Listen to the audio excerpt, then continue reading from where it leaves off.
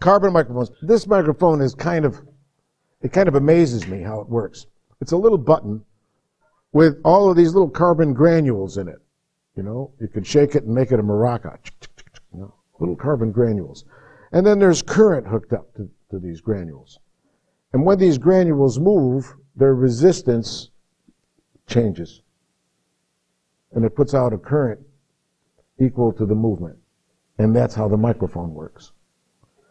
Isn't that interesting? So the diaphragm is hooked up to these carbon, part of these granules, and vibrates and moves these granules around, and then their surfaces change and the resistance change, current going through it, and that resistance change is equal to the acoustic change, and therefore it registers it and puts it out the other end as a current, and then we amplify it and we hear it.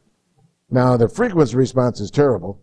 It rolls off way just under 1,000 cycles, and also rolls off just above 5,000 cycles. But that's the voice range, that between 800 and 5,000 up in there are all the voice and the early overtones of the voice. So where do you think we use this carbon microphone? Where? We use it every day. Telephone.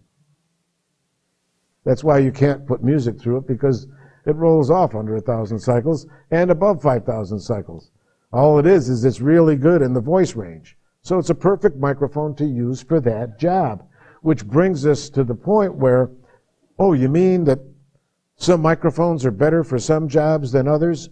Yeah, that's why we're doing this, you know?